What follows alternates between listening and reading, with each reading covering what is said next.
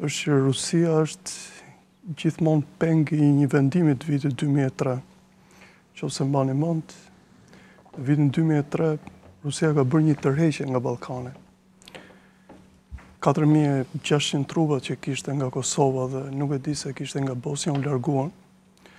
Dhe kjo ka qenë një nga momentet të themi... Më duket se ishte për arsye ekonomike, nuk arrinin t'i mbanin.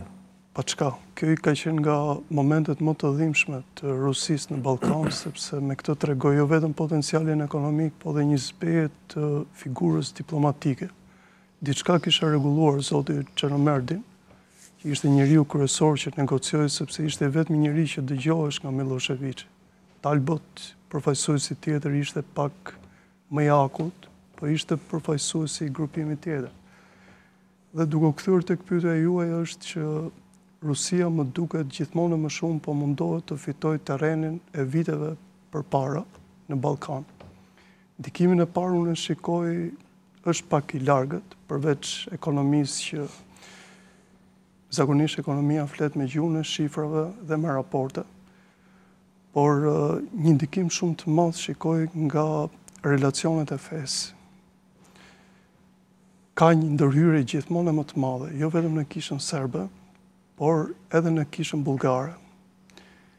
Në kishën serbe intereson shumë më tepër sepse Serbia është e lidhur me Republikën Sbrska dhe i shtrin të themi metastazat ndoshta është fjalë e tepërt, po e shtyn ndikimin deri në brendësi të veriut të Ballkanit. Ndërsa në pjesën tjetër është Greqia.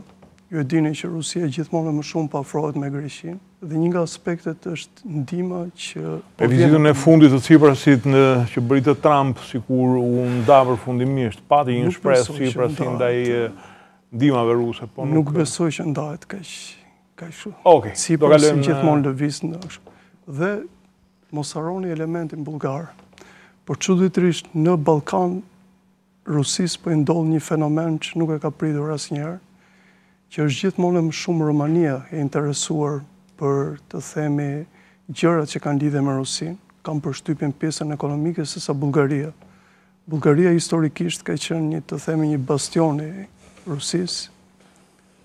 Historia... Megjithatë ka edhe një kryeministër filorus, i cili...